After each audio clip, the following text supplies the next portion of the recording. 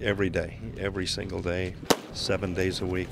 And that's been the routine since he was 3 years old. There's two sides to this pitcher's story, right I'm a natural right-hander. and left. But when I was 3 years old, my father started working with me to learn how to pitch left-handed. Pat Venditte, the only active ambidextrous pitcher in professional baseball. I was joking that he gave me vertigo the other day and that his number 74 looked like it was 47 from one side, and I walked out here a little bit dizzy. The 29-year-old fighting for a roster spot on the Oakland Athletics.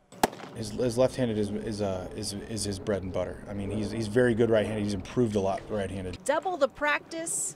One may have a little bit more velocity and the other one may have a little bit more movement on the ball. Twice the opportunity. Obviously, there's certain days where my left hand's better or my right hand's better, but as far as the transition goes, it's pretty easy for me now. The development continues for both arms, as neither overpowers enough on their own. No, I think he needs that advantage. Facing lefties left-handed and righties right-handed, so that's something I really need to compete at this level. Now, when a switch pitcher takes the mound, there's no time to change his glove in between batters, which makes for a unique situation. 6 fingers here, as you can see, the 2 thumbs.